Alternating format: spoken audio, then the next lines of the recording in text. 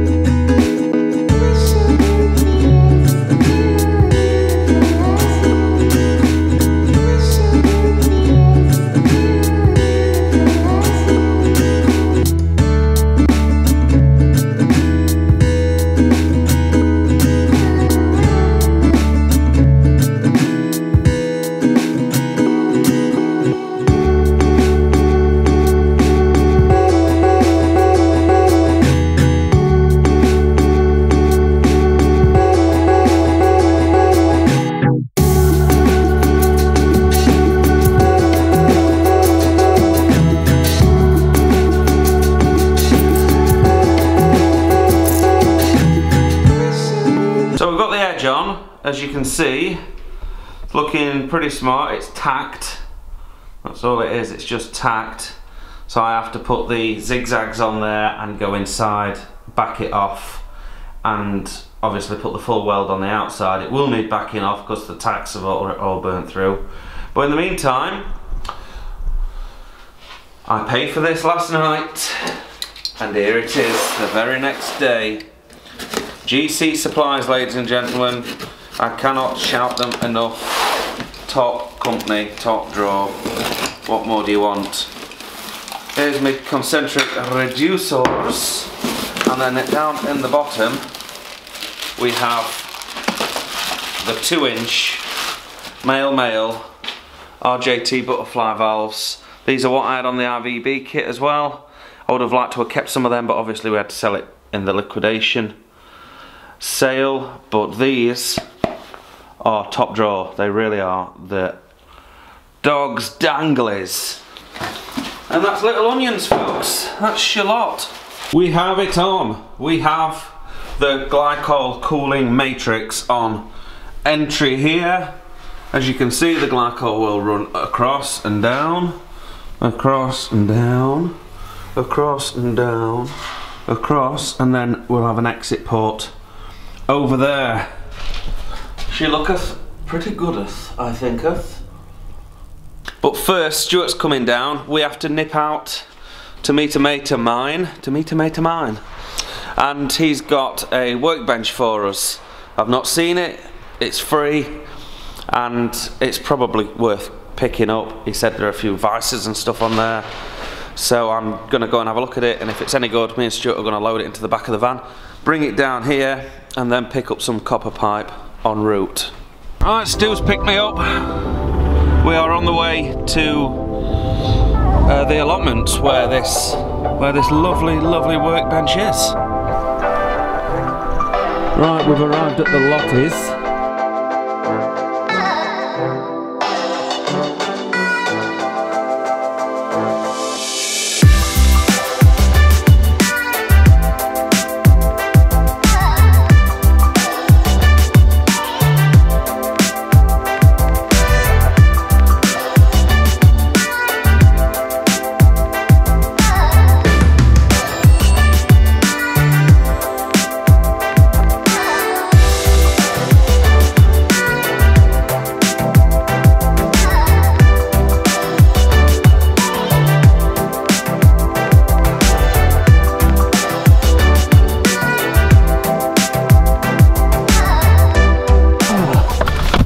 Mate, right, are you free?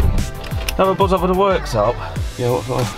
I need some copper pipe to back some of these welds off. Okay. Hello, Screwfix, my old friend.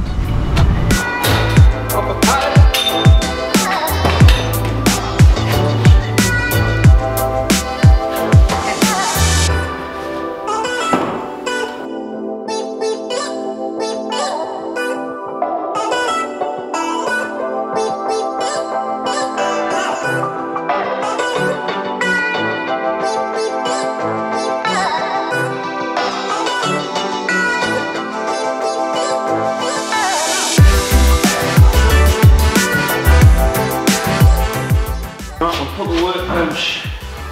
To use right away.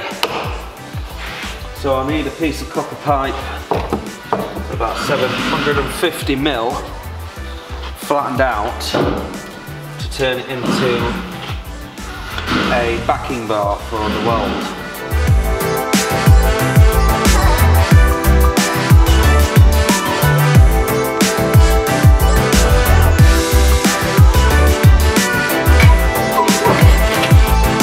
I've bashed a flat on the vise with the anvil section and a lump hammer, and she's come out pretty good, and she's flexible. I think she's going to bend nicely around the inside of that tank.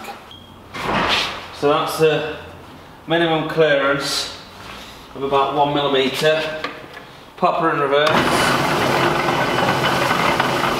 then we're going to feed her in that way. There we have it. I did make a bit of a mistake by putting it through the roller too tight and it put a curve in it sideways because it stretched the metal on one side. But I think that's good enough. That's definitely good enough.